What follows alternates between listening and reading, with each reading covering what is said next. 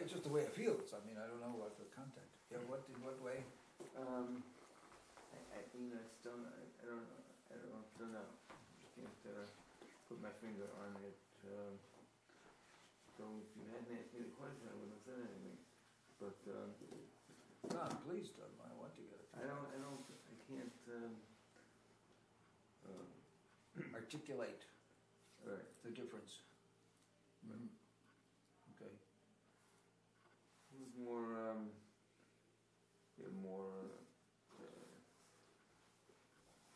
hand maybe I'll think of something. It's certainly more speculative, less solid in terms of mafarshim. It was more wandering. I know that. What was that? Oh. Let's see, we are on Parsha, still Parsha, after yesterday, it's still Parsha Chayesara, right? Hello? Correct? Yeah. I have about how the Akedah with the connection of Sarah's Chaburah and the great blessing that Abraham was blessed. Abracha Gdola Shebani Barech Abraham. Oh no, that's Bakol. That's we talked about that yesterday. Sorry. Jayeh. The Kadosh Baruch Hu Chayei Sarah, yeah. HaKadosh Baruch Hu Nikra Elokei Eretz Yisrael. There's a pasuk. You know about that? Not particular one or to read, but I'm willing to go for it. Hatzitkut afilu bebehemat shel tzadikim, behematam shel tzadikim. Okay, so you want to start that one? You want to do that one? HaKadosh Baruch Hu Nikra Elokei Haaretz, and also he says Shvuat Abraham Hayta Noda'at Gam LeYitzchak. What do you mean? We'll see. Let's see what this is. It's Kuf Lamed Dalet, he says. I'll tell you in a second, Eliyahu, where we are. Yes, Kuf Lamed Dalet, which is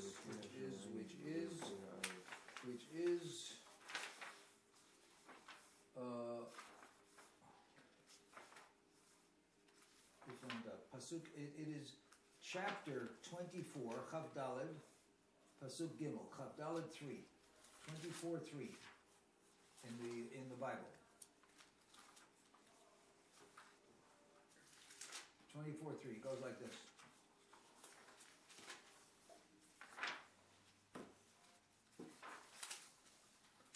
Okay. 24:3. And I will have you swear by Hashem.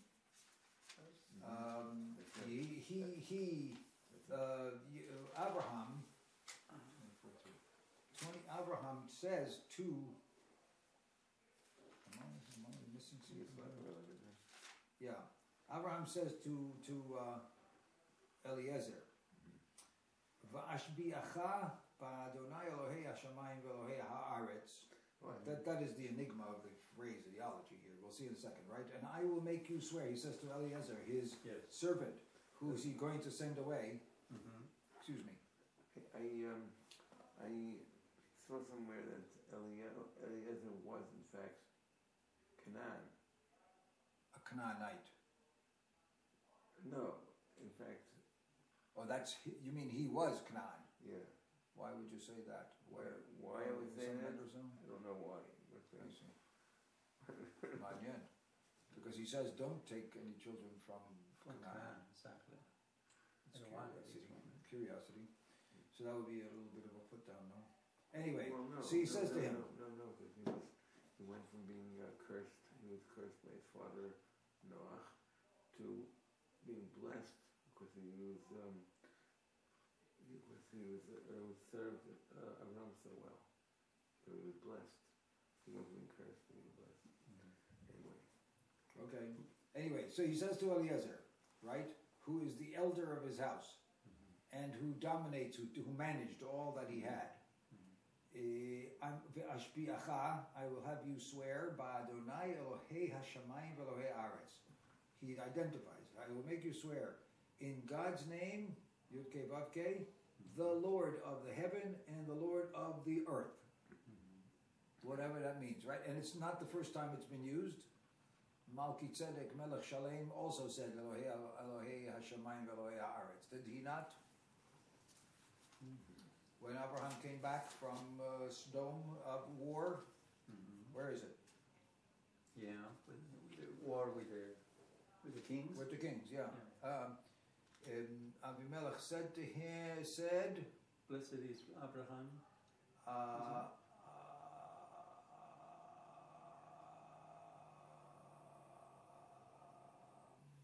ויצא מלך סדום לקראתו אחרי יעקותו ולתוך המלך שהוא שם ומלכי צדק מלך שלם הוציא לחם ויין והוא כהן לאל עליון ויברכהו ויאמר ברוך אברהם לאל עליון קונה שמיים וארץ סליחה קונה שמיים וארץ the one who owns or who is the master of I suppose of the heaven and the earth okay שמיים וארץ though is mentioned there as well. Okay, is this the first time again now? Elohei Hashemayim Elohei Haaretz. The Ramban is going to talk about that in a moment. Asher lo tikach isha livnim mibnot haKna'ani. Don't take a wife for my son from the daughters of the Canaanites. Well, talking to a Canaan himself would be a little hard, right? Asher anochi yoshev b'kirbo, among whom I am dwelling.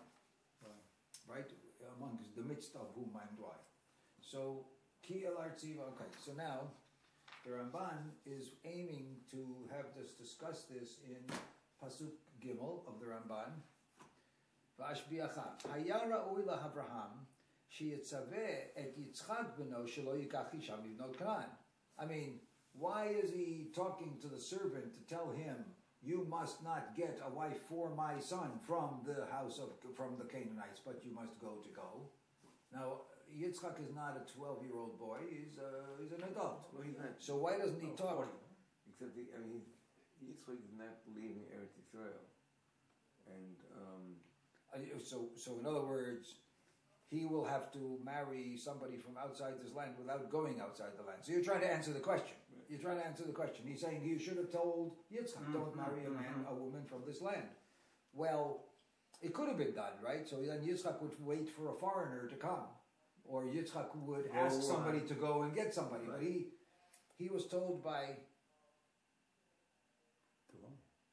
He has not been told. No, he has not yet been told not to leave the land. Why do you say that? Because after the Akedah, he was not told. No. Later on in this parsha, when his father passes away, and he wants to go to Philistine land, to Egypt. He wants to leave the land because of the famine, like his father did. Hashem comes to him and says, no, gur ba'aretz azot, you dwell in this land, ve'yei mach, and so on and so on. He was not yet reprimanded not to go.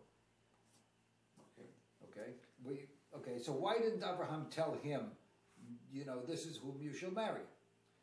Aval, nevertheless, he didn't do that. היה רצונו לשלוח בחייו אל ארצו ומשפחתו והשביע העבד לעשות כן בחייו ובמותו. So what? ולכן הוא צריך על כל פנים להשפיע על העבד ללכת שם. הוא צריך לומר, אני מצווה שלא תיקח אישה לבני מבנות כנען ושלך אל ארצי ותיקח לו אישה מבני אבי. Is this an explanation? But it sounds like he's trying to say what you said. He wanted, during his lifetime, to send to his family and to his land, and therefore to make the servant swear, whether in a lifetime or in his life, and therefore he nevertheless had to tell the Eved this, and to tell him, I'm commanding you. Why? Is it not up to Yitzchak? Yitzchak could not have been told the same things that he just now said? Sounds like he's still bothered by the same idea, that he doesn't want Yitzchak to leave. I don't know. וכיוון שהשביע את העבד על זה, לא הוצרך לצוות יצחק דבר, כי יודע בו שלא יעבור על רצון אביו ועל השבועה שהשביע את עבדו. In other words, it is apparent that Yitzchak would know what Abraham said to Eliezer. It's understood. It's understood. He's saying he didn't make Yitzchak swear, but by telling the servant that this is what has to be done, whether I'm alive or not, you're the manager of the household, and I want to make sure that you don't you don't get a wife from my child who's from here but from far away. Then Yitzchak understood that too.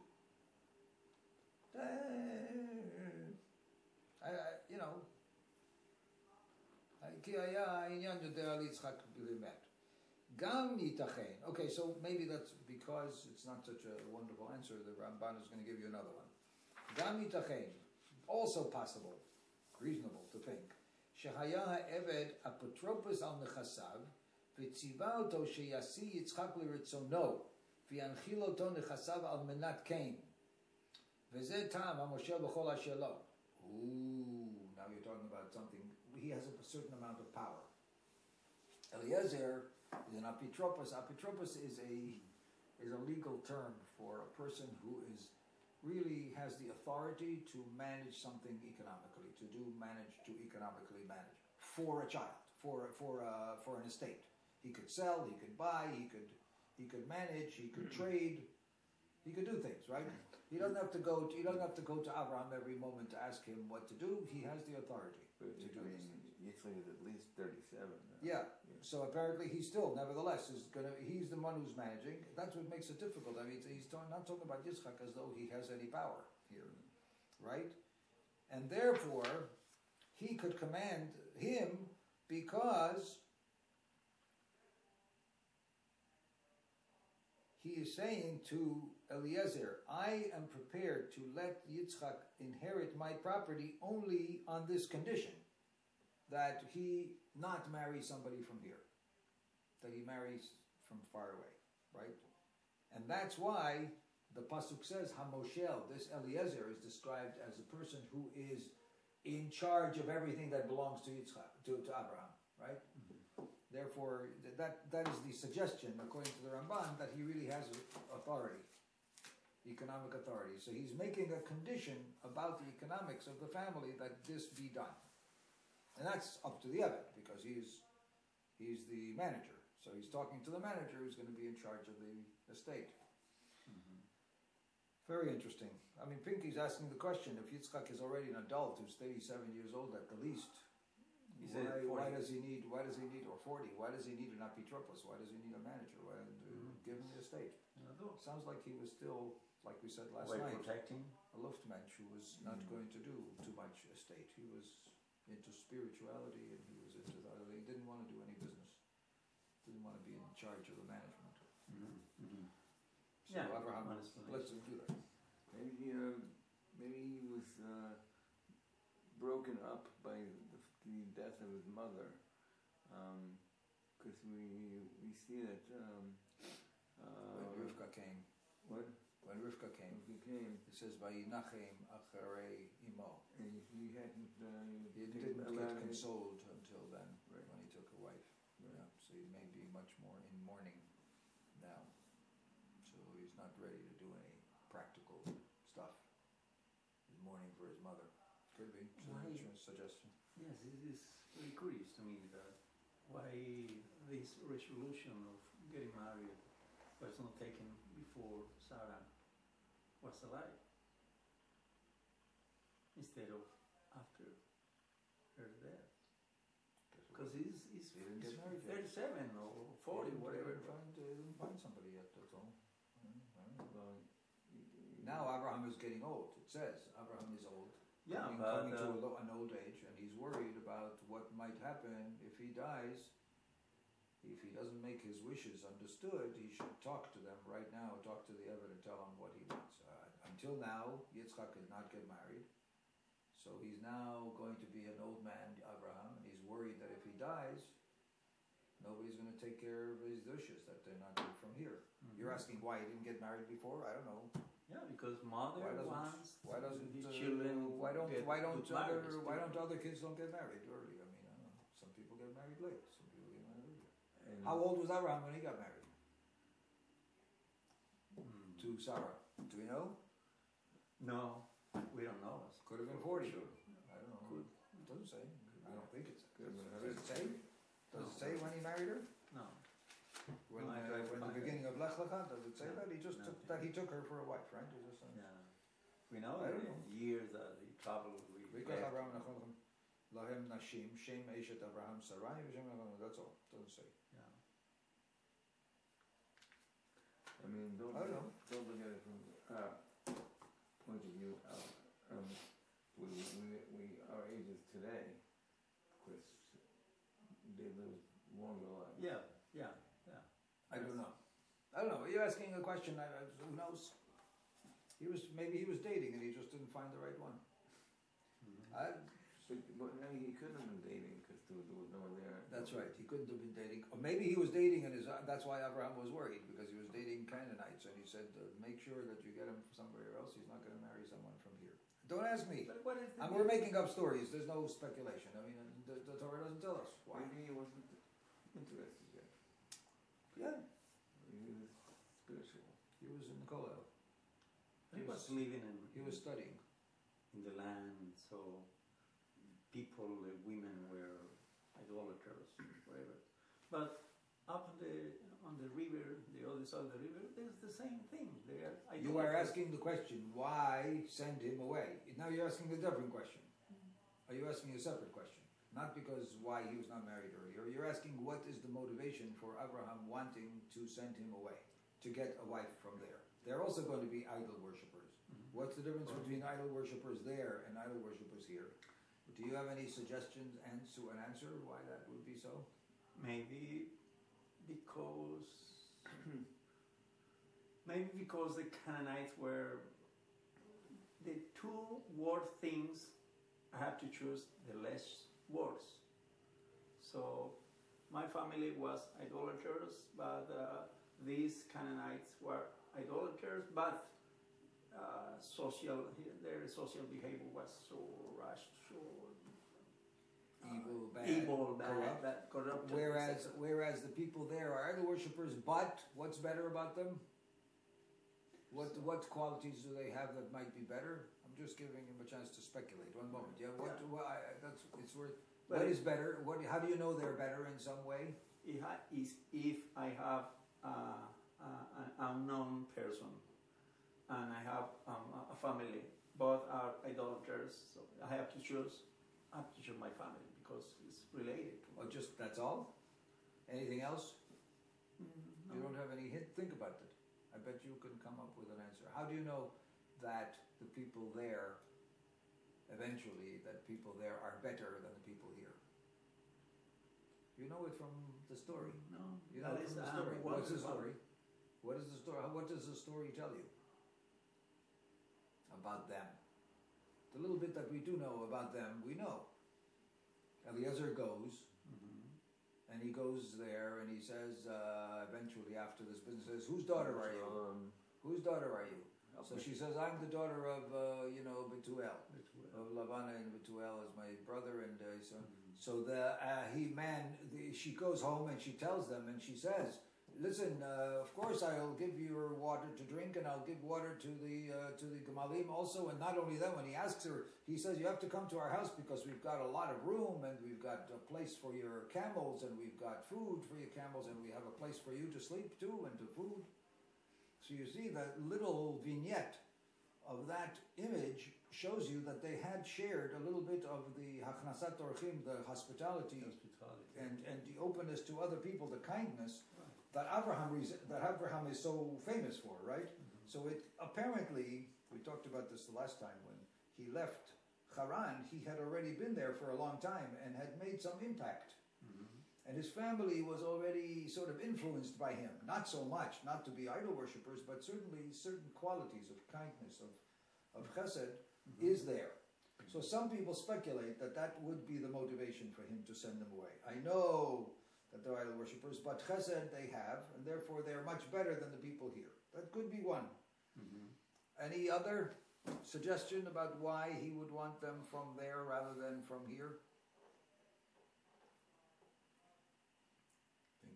DNA.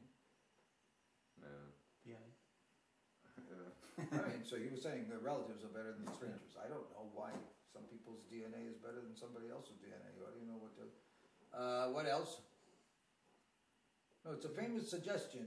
A famous suggestion is that Abraham understood a sociological thing. If you have my son marry somebody next door, right? Now that's I am of one family. I'm one man, right? My wife is dead. I have one man. I don't have relatives. I don't have cousins. I don't have a clan, right? I have some people that I have, with my soldiers, right? And my shepherds. But I'm living among a culture, among a nation, right? My son marries one of their daughters, right?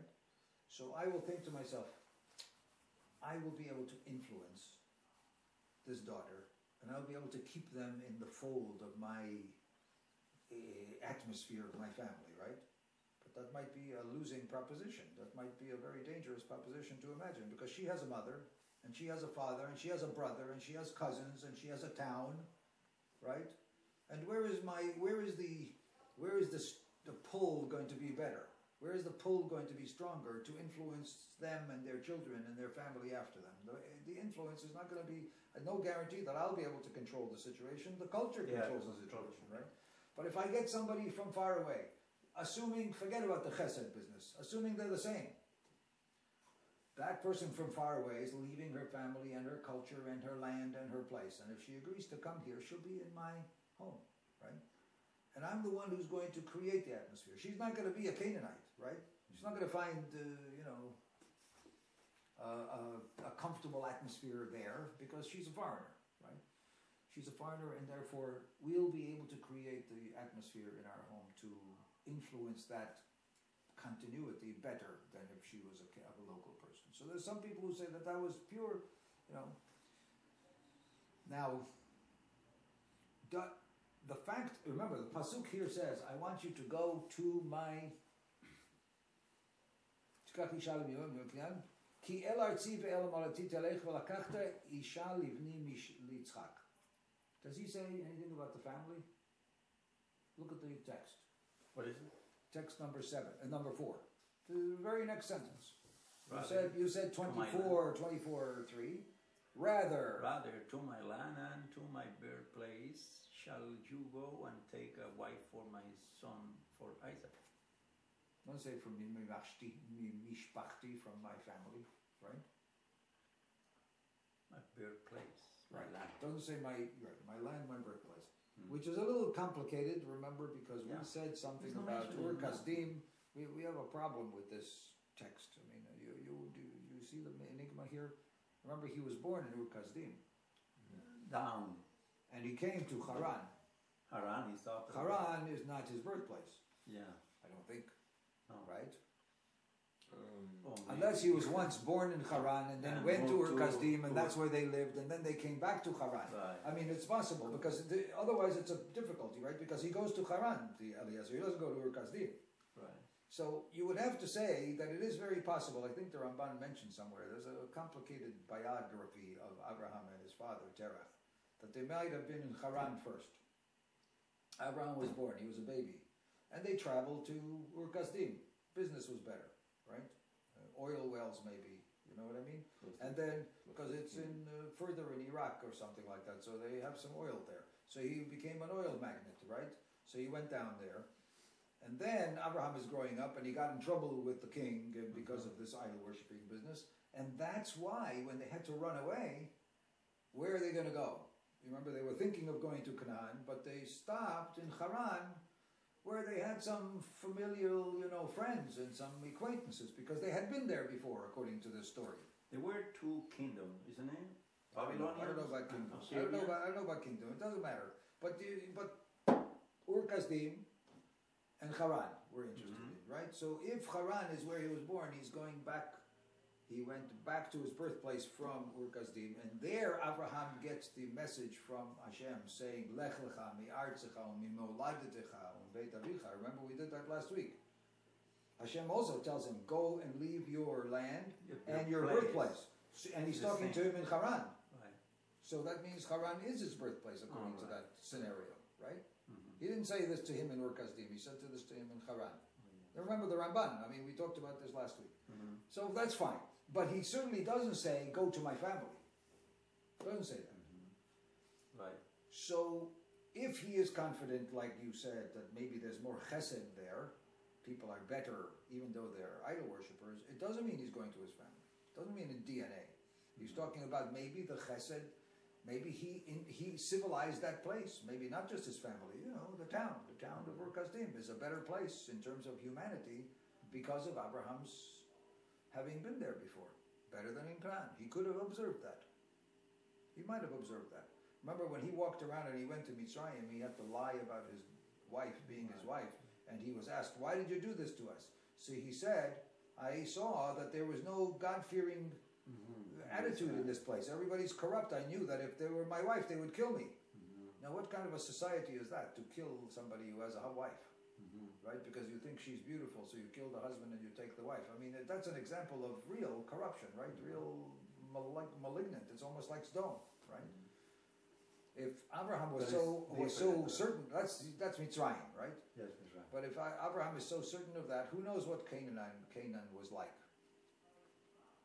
It wasn't as bad as that, because otherwise he would have had to lie to the people in Hebron that his wife was his sister also. They didn't say that. In fact, some of the people in Hebron seemed to honor him and to respect him, and they were ready to give him They call a burial place. You are a prince of God. Prince of God. So that's it's a good question to speculate why he didn't want to have the people from here marry his son. I think the social pull against his influence would have been the special reason. I think that's an Etziv. It's Henrik Davar, if I'm not mistaken, who says that. So, but he doesn't talk about family, and I want to mention that here because you will see when you read the Parsha, this weekend, you'll see that Eliezer, when he comes to Lavan, and he tells him the story. When I came to the well and I made this test with God, and I said to God, if this woman comes and says the following thing, then I will know, right? And he says to her, whose daughter are you? And she says, oh, I'm the family of Bethuel. She says, oh, thank God that he has given me the daughter of the family of Abraham. He says that to the family. He says that to the family because that makes them feel very special. They were chosen by God. Yeah, because He didn't say to God himself. When he was talking to God, he didn't say, I want you to find me a daughter from the family of Abraham. Yes, and he says to the family that's what he said. He changes the story. He went out of the city, said to the wells, right? Yeah. So that means that whoever can come and whoever. Yeah. Right. That when the woman who says that, then you have proven that she is the right one. That's all. Then when he speaks to them, he says to them, my master sent me to find someone from his family. Makes them feel very flattered. I mean, my master's a very rich man. He's powerful, and he wants you. He wanted me to go to you. You are his favorite people. So they would feel. But it's not true at all. No, that wasn't intended. It happens that that's the woman who came out that Hashem had showed him is the right one, but it wasn't the command. Right? So anyway, there are very interesting things about the story that the Eliezer says. But anyway, okay. So far we have the fact that he was asking him to get this wife. So look at the Ramban. About when he says Elohei Hashamayim Velohei Haaretz.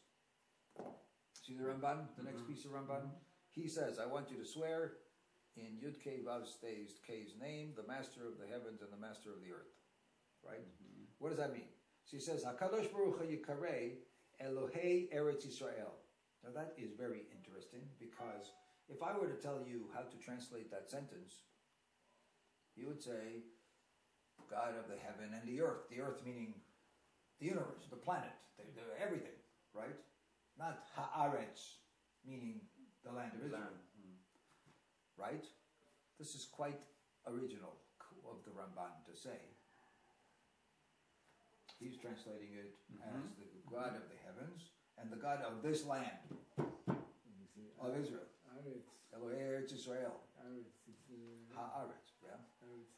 Yeah, and by the way, that's a Zionist nomenclature, right? So So he says, okay, Elokei Eretz Yisrael, Kidiktiv lo yadu et mishpat Elohei haaretz. This is a sentence. He's proving this by quoting a pasuk from Kings, Malachim Beit, that the people did not know the laws of God of the earth, meaning of that land, the God of Elohei Eretz Yisrael. Yes. V'katuv vayidabru el Elohei Yerushalayim ke'al Elohei Ami kediktiv lo yadu et mishpat. I'm sorry, Elohei Amei haaretz. This is a reprimand. This is from 98. This is Divrei Hayamim Beit. This is a reprimand. People started talking about the God of Yerushalayim like they talk about the God of all the other nations, right? So you see that there's such a thing as the God of Yerushalayim or the God of Eretz Yisrael. He's trying to tell you.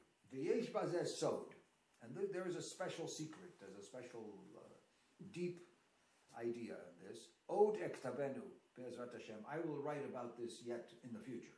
He's saying. And 99 tells you that he talked about this in Sefer Toldot, which is next week's parsha.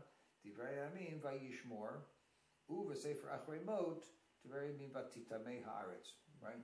Okay. So we'll come to it. But now, aval b'pasuk lekachani b'beit avi lo ne'emar bo Elohei haaretz ke'ya b'charan o b'ur kasdim. Right? Pasuk Zayin, if you look at this, look at the chapter, the next few psukim. Vayomer elav Abraham. Now, Eliezer asks him, look at the Pasuk Hey, we'll go in order. Eliezer asks him, what if the woman doesn't want to go with me? Should I take Yitzchak there? You see that? Pasuk number 4? Yes. See that? Yeah. Should I take him there? Right? From that land that you went out of. So Ayomer elav Abraham, so Abraham says to him, you be very careful, Yishamer lecha, you beware, pen tashivat mishama, you not to bring, lest you bring my son there. Adonai, Elohei Hashamayim, God of the Master of the heavens, Asher lakachani v'beit avi me'eretz moladati, Asher diber li, Asher nishba li le'mor ezarcha eten et haaretz hazot, hu yishlach melachav lefanav alachatat mishmim. Right? He is the man who took me from there. He's the one who will find a way to make sure that you will be able to bring a wife for my child here. Now, do you notice all of a sudden he says Hashem Elohei Hashemayim? Don't say Elohei Haaretz. In this pasuk, Zayin, what happened to Elohei Hashemayim and Elohei Haaretz? Do you notice what the Ramban is pointing out? It is strange. I never noticed it before, right? But you see what he said? God, the God of the heaven, the Lord of the heavens, who took me from my father's house. Da, da, da, da, da, da, da, da, da. What do you mean, God? Did God just lose the title of Elohei Haaretz just because he's in a different sentence? Makara. So the Ramban, what happened?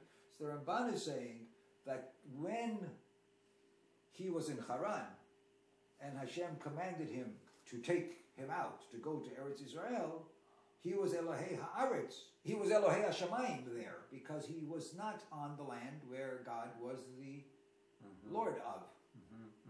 The God is not the Lord of Haran. God is the Lord of Eretz Israel.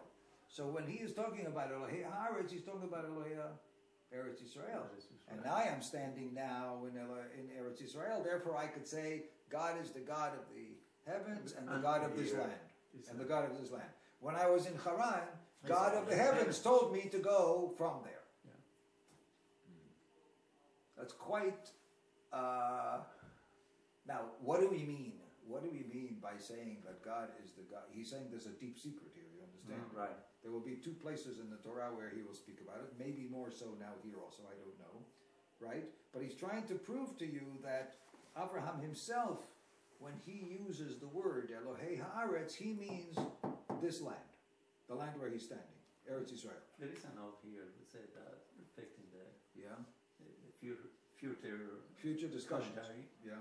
See Ramban on Leviticus 18:25, where he explains that each country has a supervising angel. Yes. That represented and guided affairs from heaven.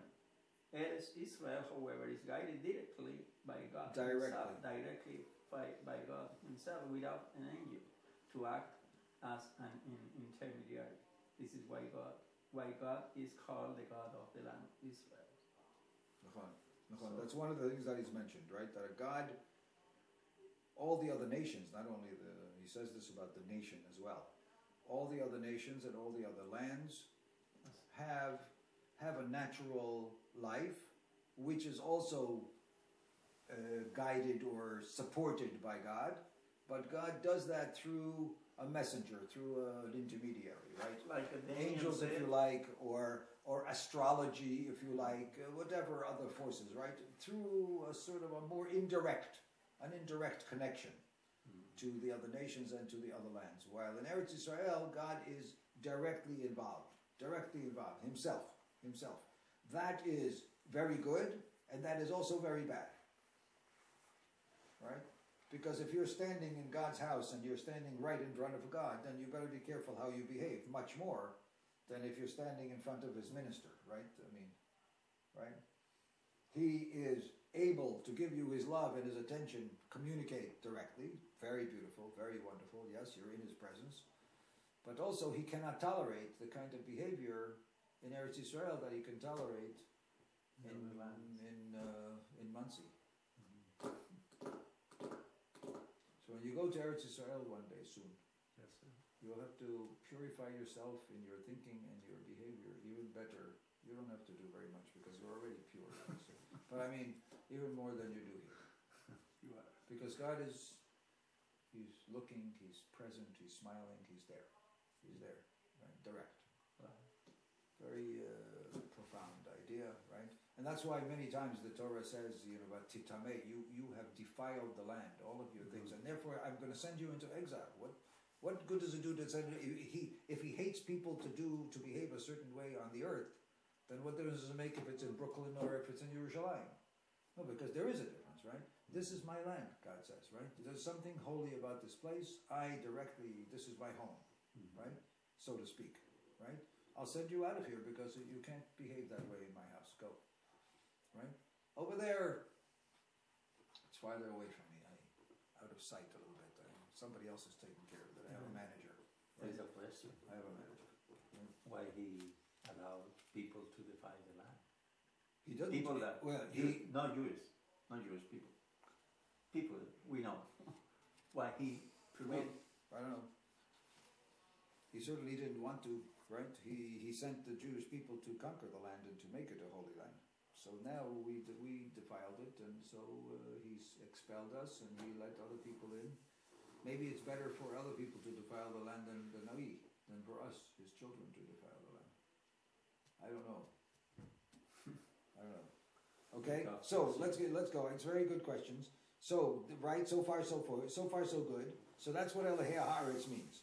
V'chein amru hagdar v'chutz haaretz domeh kemi she'en lo Eloha. And therefore they have said a person like me, and like Eliyahu, who lives outside of Eretz Israel, is like a person who doesn't have a God, because he's not directly, right? Shne'emar ki gershuni hayom mihistapech menachalat Hashem lemor lecha avod Elohim acherim, so to speak, right? They have chased me away from my land, telling me I should serve other gods. Other gods meaning when you're outside, you don't have your God. You're serving the manager that God has appointed on this land.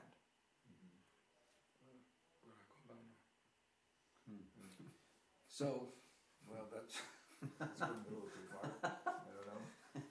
All right, so we got one major principle. If you wanted to follow up on this concept of how God is really the Lord of the land in a different way, then he says here that you look at two other texts. One is in Leviticus 18:25, like you said, and the other one is next parsha, Toldot Chavav Hey.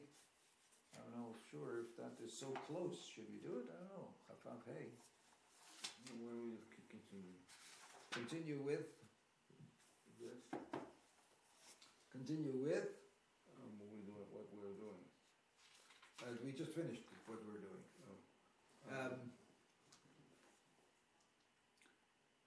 The next one. Oh, do you want to do in the writing itself about the? Tzadikim meitim b'savea, savea liyamim. I mean, we talked about it last night, so you don't need it again. Lamed beit. Hatzitkut afilu bebehemtam shel tzadikim. How does that come up? Lamed beit. I'm just curious, what pasuk could that be?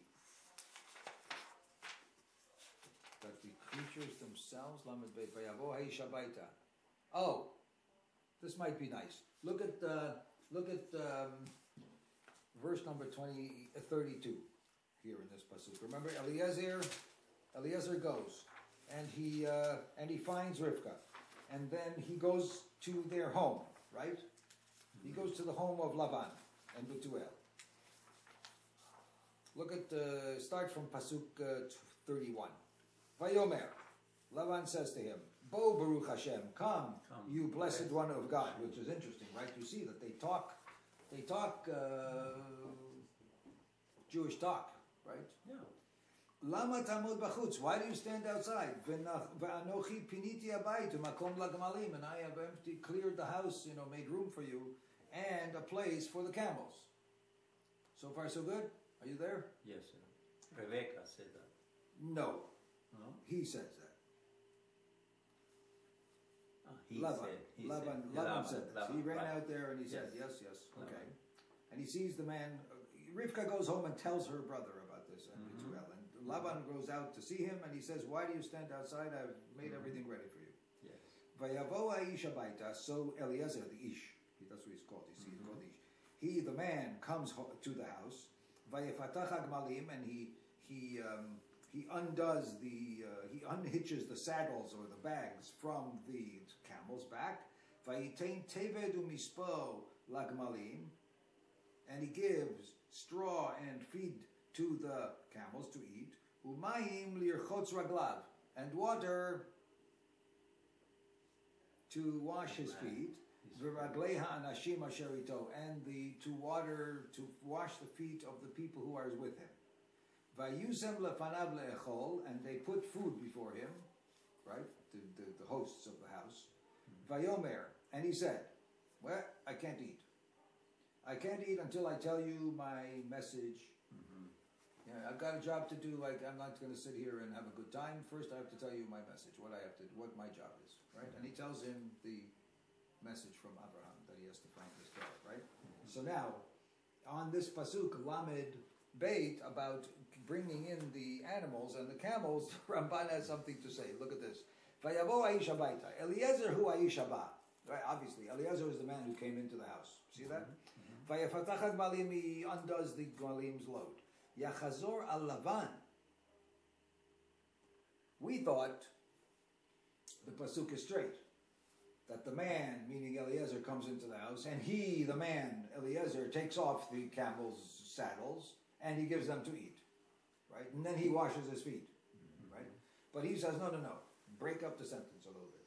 The man, Eliezer, comes into the house, and Laban, who is the host, undoes the camel's saddles. Why? Shasai morchav derech musar vayevatach hagmalim. He's the host, he's the one who's kind, right? Here's a man who's been traveling all this time, he's tired. So he brings Eliezer first into the house, and then he, the host, Laban, takes off the saddles from the gmalim in order to help his guest. Vayitain lahem teven, and Laban gives feed and straw to the camels. V'natan mayim lirchotz raglei Eliezer, and he, Laban, gives water to wash the feet of Eliezer. Here, clean yourself. You can have a chance to wash your feet, to refresh yourself, and to his people, raglei anashim asher ito. Right? So now we're making Laban much kinder than we thought before, right? He brings the house, and then Laban does everything for him right now, right? Looks like Saint Abraham. Very nice. Very nice. Yeah, it is a paradigm of Abraham, right? Exactly, paradigm of Abraham. Very nice. Ki rachoku sheyeh Eliezer hu hanotein mayim lirchotz raglav v'raglei ha'anashim asher ito. Right? It's a little far-fetched. It's okay for him to come and take the saddle off his camels, but it would be hard for him to say he, Eliezer, took water for his feet to wash. It's the host who gives him water. He wouldn't take water, right? Okay. Ki rachoku sheyeh Eliezer hu hanotein lirchotz raglav. Right. V'chein Avru anashim midanim socharim vayimshechu vayalu et Yosef min habor ki vayimshechu chozer al echav hanizkarim pasuk harishon. Now that is quite controversial, but you remember the sentence when Yosef was sold by his brothers. How was he sold by his brothers? Some people say the pasuk only says the sentence in the pasuk says they put him into the pit, right? And they went down to eat. They sat down to eat. And then the pasuk says, and a caravan of Midianites passed, and they pulled him out of the pit, and they sold him to the Ishmaelim, and they went to Mitzrayim. If you read the pasuk, the brothers have nothing to do with it. If you literally read the pasuk straight forward, they put him in the pit, and they're sitting and eating, right? And while they're eating, it would look like from the pasuk, while they're eating, these caravan came by, they heard a guy calling from the pit, they pulled him up from the pit, they took him and they passed him from hand to hand, different merchants, until he came to Mitzrayim. So what happened to the brothers selling Yosef? They didn't sell Yosef. They put him in the pit, according to the straight reading of the pasuk. So he says, in the same way as I'm telling you that now about Lavan, you break up the pasuk, right? Eliezer came and he took the saddles off the camel. That he is Lavan, not Eliezer, according to this. I mean, it could be. Also, here he's saying it could be that the Ishmael. It could be that Yosef, that Vayimshechu refers to the brothers. That's exactly what he's saying. Correct. Vayavru, Midianites came by, and they pulled the boys out of the pit. Not the Midianites, the brothers. Oh, the brothers. I mean, we're trying to explain how do the brothers sell Yosef. There's a problem, right? The pasuk doesn't say the brothers sold Yosef. And everybody knows the brothers sold Yosef. So how do we say the brothers are guilty of selling Yosef? The brothers are guilty and we're always being punished for that brotherly service. I mean, and if you look at the pasuk, it doesn't say the brothers will sold Yosef, right? So you have to sometimes say that when a sentence lists a lot of things in pronouns, right? The Midianites came, that we know. And they pulled him out of the pit. Usually, and they means the same people that you started the sentence with. Exactly. But we are making a change. Just like we're doing it here. The man came into the house and he took the saddles off. Who's he? No. The Ramban just said it was Laban. No. You are right that usually you would say it's Eliezer. But you just read the Ramban. The Ramban said, no, that's not the way it was. It was Eliezer who came into the house, and he, meaning Lavan, took the saddles and helped them out and gave him the water and da-da-da. Right? Because like Abraham, he was very kind. It doesn't work with the grammar. Usually the sentence wouldn't say that. But you see that we broke it up and we said the man is Eliezer coming up to point. And he means Lavan going forward. You understand what's going on? So he's saying this is the same thing that we can say with the Midianites. The Midianites came and they, meaning not the Midianites, but the brothers, pulled him out of the pit and sold him. So they are the guilty ones. They are the ones who sold him. He wasn't kidnapped by the merchants. Like who said that Yosef was screaming? I don't know. I mean, that's why you said... of course, that's the scenario that you would usually... I mean, you're right. If the brothers didn't sell him, how do the Midianites know that there's a man in the pit? Right. So he was saying, the brothers, let me out. I guess, what is he doing? Sitting and eating lunch? I mean, he wants out. So I suppose, if the scenario is that they didn't sell him directly, they're guilty anyway because they put him in harm's way. I mean, they put him in a pit. And anything could happen to a man in a pit. He could have been killed. He could have been died of thirst. They didn't want to... They didn't decide to sell him, right? But they didn't sell him. According to... No. I mean, the Ramban says they did, right? They could yell at the Midianites and say, hey, we have a guy here. We want to sell him. Take it out.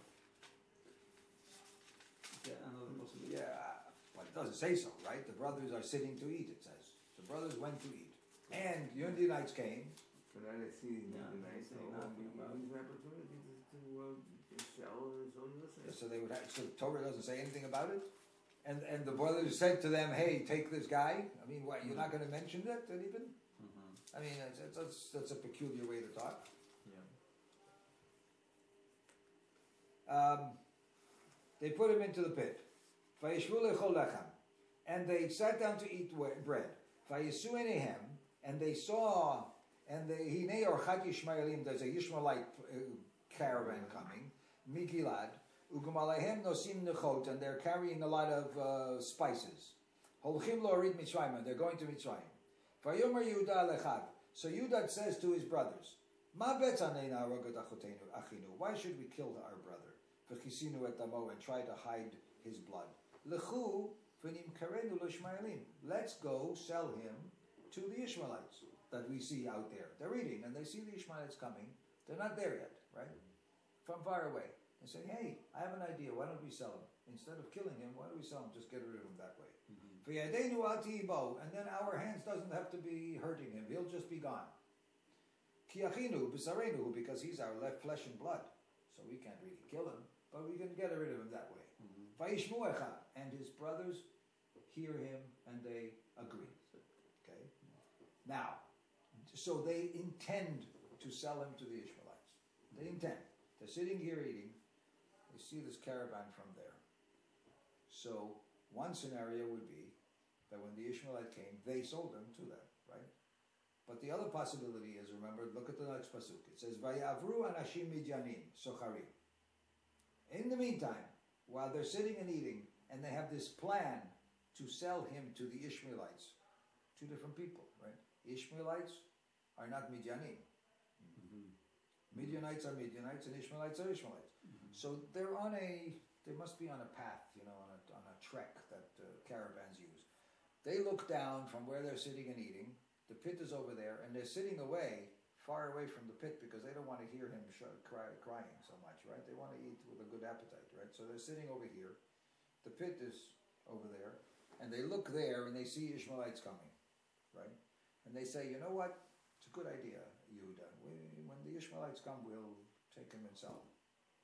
Okay, in the meantime, it takes a little while for the Ishmaelites to come, so we can eat this peanut butter sandwich that we have, and we'll wait for a little while, right? Okay. Then the Torah says, in the meantime, Midianites came to the boar, and their merchants, and they pulled Yosef from the pit, and they sold Yosef to the Ishmaelites.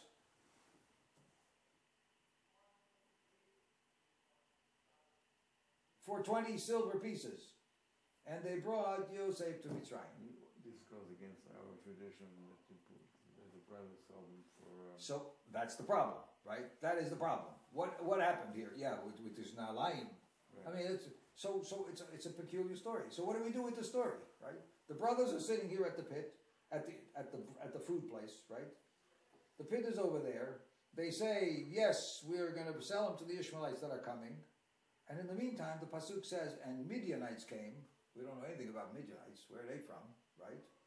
And they pulled him out of the pit, and they sold him to the Ishmaelites, and the Ishmaelites went to Mitzrayim.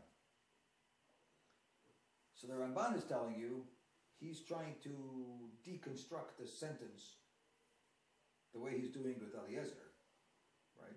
Because if you don't do it, then the brothers never had a chance to sell the brother, their brother, right? Yehuda and his brothers never sold Yosef, because this all happened between two other groups. The Ishmaelites sold him to the Midianites sold him to the Ishmaelites, and they only intended to sell him, but they never had a chance to sell him, because the Torah doesn't say that they got him. They actually did it, right? So I'm trying to the Ramban is saying, what we understand is that they did sell him. They intended to sell him, and when the Midianites came, the brothers saw the Midianites come to the pit. They were close enough to see what was going on. And the brothers said, wait a moment, Midianites, you're passing by. You don't even know we have some great sale for you. Well, let's pull out our brother, and we're ready. We didn't say it's brother, right? Yeah. We have this slave here, and we're ready to sell him to you for just a little bit of money. He's not worth much to us. You can have him, right? For a little bit of money. the Midianites, the Ishmaelites are not here yet, right? So the brothers were so excited that they were going to sell it to the people, but it's going to take a while for them to come. And here, all of a sudden, we see Midianites had come, right? So let's sell them now. So the brothers, according to the Ramban, see the Midianites, Vayim Shechu, and pulled them out of the door is the brothers. And they sell them to the Midianites, who then eventually give it to the Ishmaelites. And one merchant after another, people trade these things and going all the way to Mitzrayim. That's quite a scenario, right? What does it do for us? It only does for us to maintain the idea that the brothers actually sold their brother, right? Because if not for that, you would say they intended to sell the brother, but you don't have it in the text.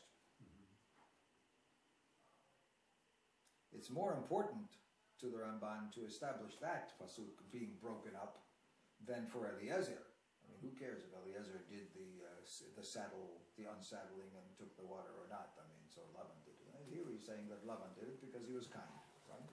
But he's trying to tell you this is the same kind of peculiar reading that you can do the pasuk. Because the pulling him out of the pit is actually attributed to the brothers. Okay. V'chein. ויאמר ציווה אל המלך, ככל אשר יצווה אדוני, המלך את עבדו, כן יעשה עבדך, ומפיו פשט ומפי בו פשט, בבושת, אוכל על שולחני כאחד מבני המלך. והם דברי דוד ורבים כן. Right? It's a long story. I don't know if you want to go into that. No. Okay, good. It's a story that's interesting about Mephibosheth. Okay, who is this one of the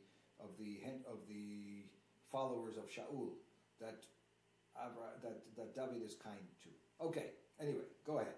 V'inyan vayifatacha gmalim shepitech moserei tzavaram ki aminhag laholchim kshurim o shahayu holchim chagurim b'moshav hamerkava asher alehem. Right? What do you mean? He opened the Gemalim. What do you mean by unloaded the Gemalim? So he says, one possibility is the camels, he took the bit out of their mouth. Because usually when they're going, they have a bridle, in their mouth and they're pulling. So he either took that out from around their neck, or that they are belted with a place to sit for the saddle. Okay. Good. So far, so good, right? V'Rashi katav hitir zamam shelahem shaya soten piem shelo yiru b'sadot acherim. And Rashi says that he took out the bit from their mouth, which was like a muzzle from their mouth that they were accustomed to do in Abraham's house to make sure that the camels, when they're going, wouldn't eat something that didn't belong to them. But who's right? Who's doing this? Eliezer had done that. In other words, these were his camels that needed to have something untied. What was untied? Right. The saddle, we thought. Okay. Maybe the bit. Right. Maybe the muzzle, Rashi says, because of this special precaution not to have somebody their camels eat from somebody else. But Lashon Bereshit Rabbi, he tears in mayhem. Rabbi Yehuda Rabbi Yirmiyah, Sha'al Rabbi Chia, Rabbi Abba. לא היו גמליו של אברהם אבינו דומים לחמורו של רבי פנחס בן יאיר. Right? Right? Is it possible that the camels of Abraham, you're telling me that they had a muzzle. Muzzle, why did you make them a muzzle? Because if you didn't have the muzzle, they would eat the grass from somebody else's field. So you happen to have a muzzle, right? But there's a story about the donkey of Rabbi Pinchas ben Yair. There was a story of Rabbi Pinchas ben Yair. What is that? So if you look at the story of Rabbi Pinchas ben Yair, he says here, where is it?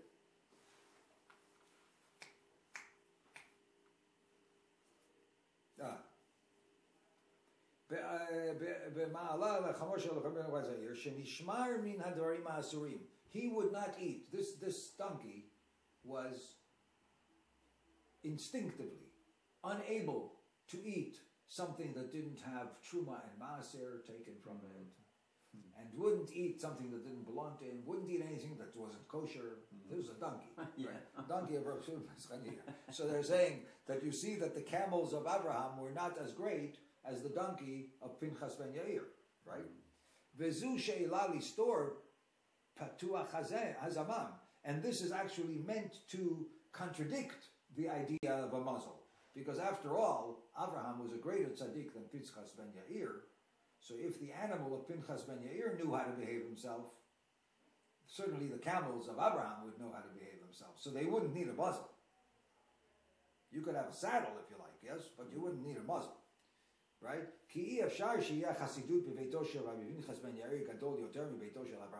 Right? Couldn't be more righteous, right? If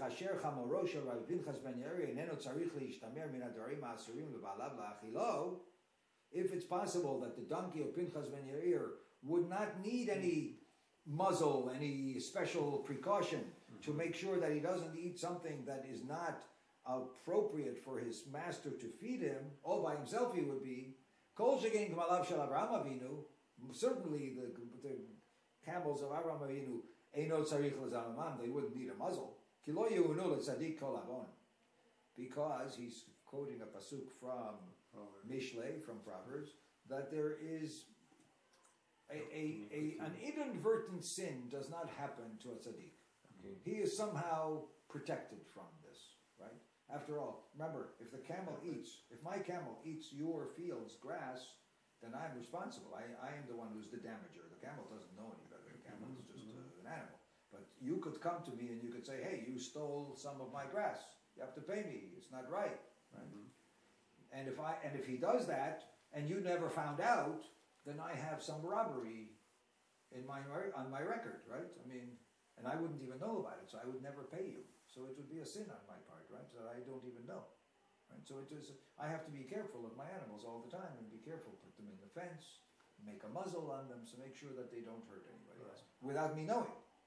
Right? I think So the Mishlei is trying to say that God somehow protects the righteous person from sinning without knowing.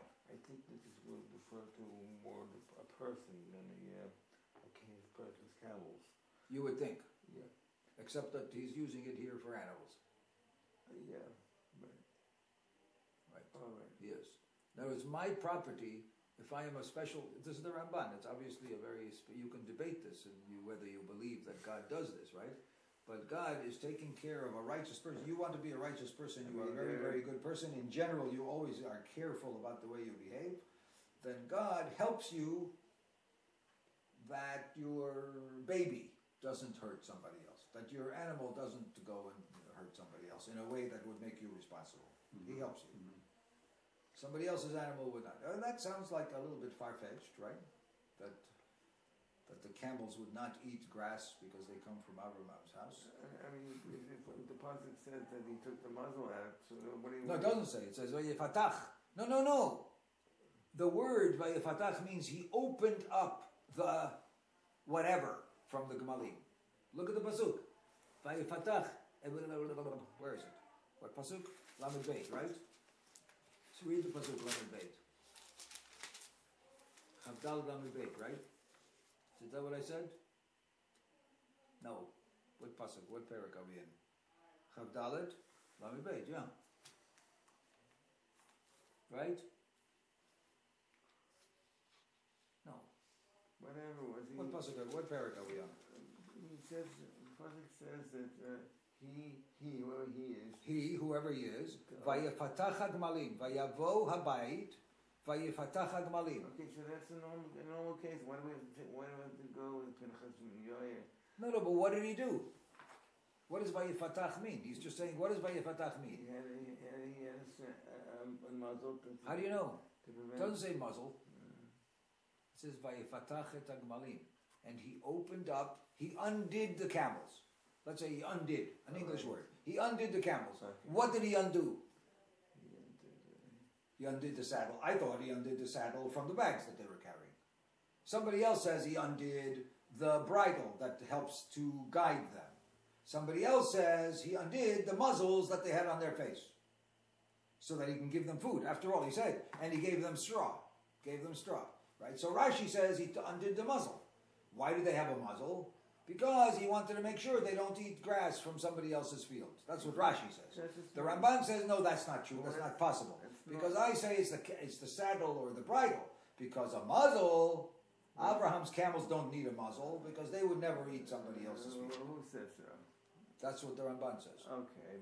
Because the Gemara said that Pinchas ben Yair. Right, so.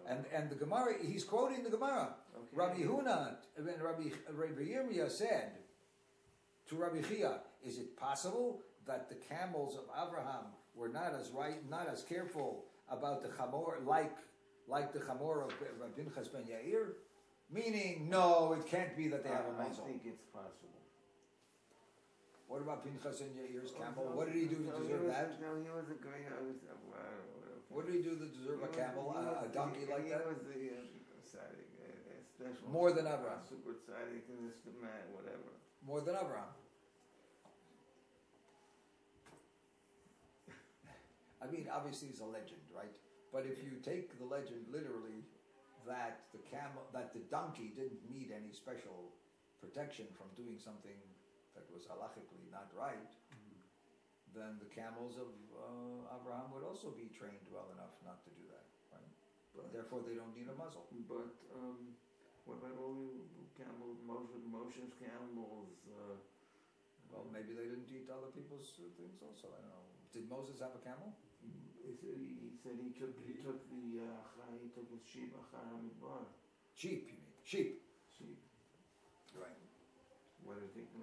Why did he take the sheep out to the desert? They say because he didn't want them to eat in other people's fields. So I guess he wasn't the righteous person yet. Or you remember, by the way, this is Tzon Yitro. It's not his Tzon. Oh, okay.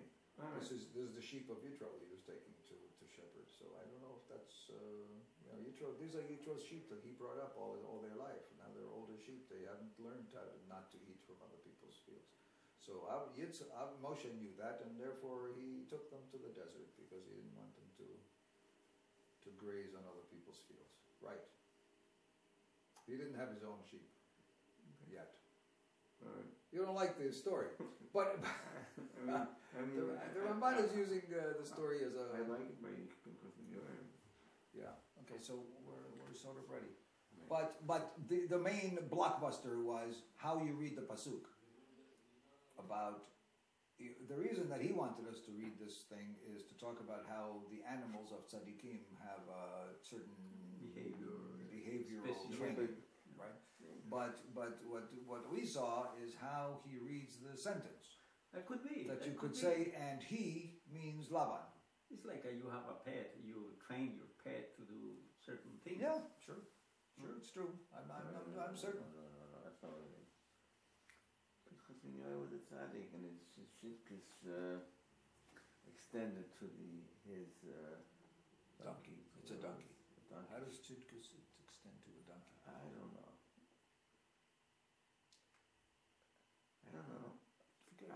So why not the camels of Abraham? Okay, so you don't know. Fine, that's good enough. I mean, this is fine. That's just a discussion between Rabbi Yirmiyah and the others about the camels and about the donkey. That's all. So if you accept one of them, right? Okay. Then you accept the other one. Okay. So therefore, what did he undo? He undid their saddle. He undid their whatever, their reins, but he didn't undo their muzzle because a muzzle wasn't necessary. That's all he wants to say. Right. So we will remember how the brothers sold their brother. Yes, they sold to the Midianim first. Who then went on. He was sold from hand to hand. He could have been several. So that is the question that is said here. Why were Abraham camels tied up in the first place that they had to be untied? The muzzle.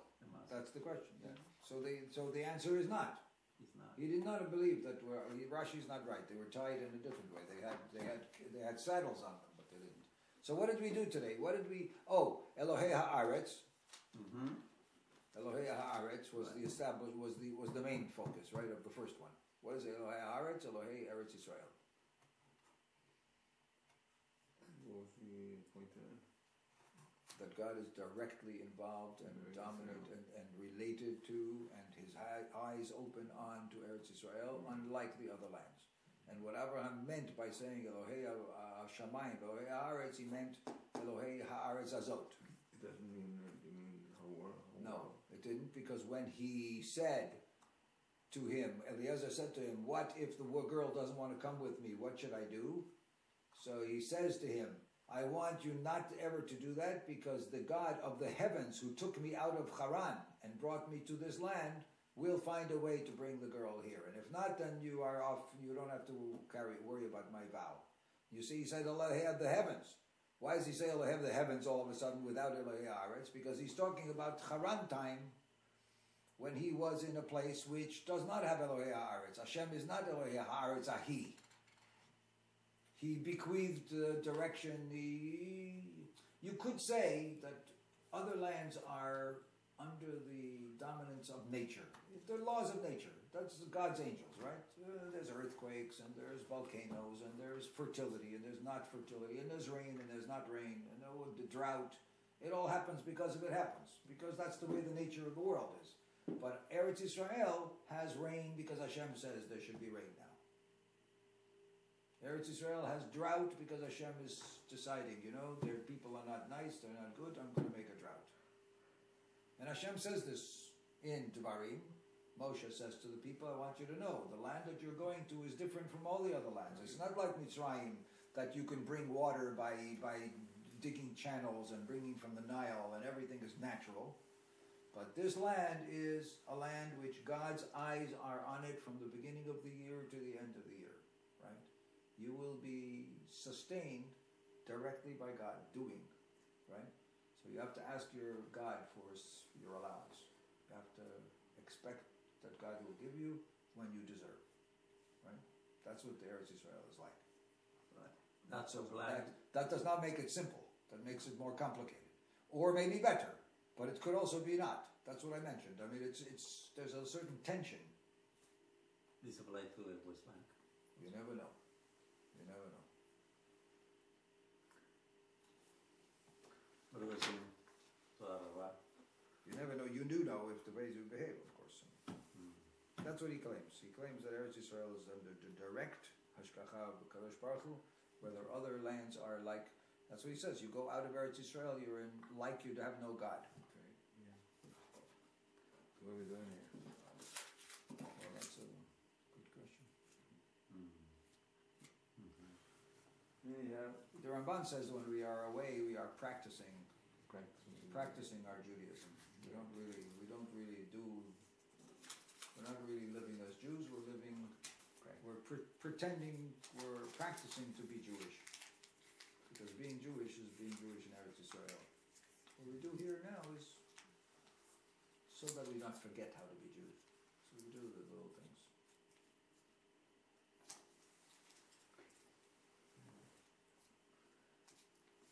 No green card necessary in Israel. Right. Just say I'm here. Baruch Hashem, may Hashem give you more wisdom Give it the in comment. the days to come. Give it the comment. Comet. They landed on a comet. Would you believe? They landed a spaceship on a comet. And a comet, yeah, Rosetta. A comet. The Rosetta is the big satellite that is around the comet. Yeah. And they send down this thing called, not Rosetta, what's the name of it? Feia, something like that, that landed on the comet. Right. Now they think they bounced. They're not so sure. They could have been bounced a couple of times maybe, because they were supposed to shoot down harpoons that would dig into the planet and hold. They didn't shoot. It didn't work. Yeah. So they're worried now whether it might be fail if they fall into a pit or they fall off. Yeah, because this is rocks and there is no like a bowl like a. It's a very big thing. It's as big as Mount Fuji. Whoa. Mount Fuji. Mount Fuji is a big mountain in Japan. That's how big this comet is. Big thing.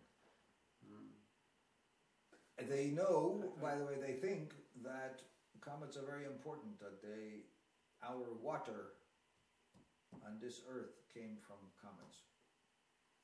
We never had water on this earth. Would you just try to imagine? This planet was first formed, fire, gas, condensed, dry, hot, not fertile, boiling planet. Nothing. Like How did water ever come here? Not like the sun. We're not a star. Yes, but a cooling, condensed gas-ish. So what happened? So they say that stars out in the universe, also gas stars, they compress and compress and compress until they become a star, and then the star's gravity makes it even more compressed until it becomes a white dwarf, very, very, very hot, hotter than you can imagine. In that heat, elements are formed. New elements are formed. You can't form elements. Elements are the most basic ingredients of the universe, right?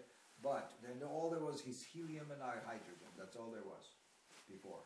When this gas of helium condensed, the heat was so great that it can produce iron, it can produce H2O, it can produce diamonds, it can produce all kinds of elements, right? In that heat. Mm-hmm. And then the heat is so great that it explodes. Star's gone. The exploded star has all kinds of things that spray into the universe, like water and like crystals of something else, of iron, and like minerals of all kinds, yes? And they wander in this huge universe, flying around, and condense into comets, and the comets eventually maybe fall on the earth, and from the comet that it falls on the earth explodes, and the water sprays all over the place, and you get water on the land of the earth. Would you imagine this, right? And we have oceans, and we have rivers, and we have moisture, and we have humidity, because of water that came from exploding stars. That is actually the belief of how this planet evolved. It took only 4.5 billion years, but it sounds like an accident, right? It sounds like an accident. Things, wander around, chaos, things bump into each other, explosions. If not for all these little things that happened at the right time in the right place, we wouldn't be alive. There would not be life in this place. Hashem. No accidents. Anyway, that's what he meant when he said, and Hashem separated the waters from below the heavens from the water above the heavens. The water above the heavens is all those wandering crystals, and the water below the heavens is the water on this earth. He allowed the water on this earth to be different from the water, settled. I mean, the psukim are very enigmatic. Did I get it? No. I'll get it. Don't pick it up after me.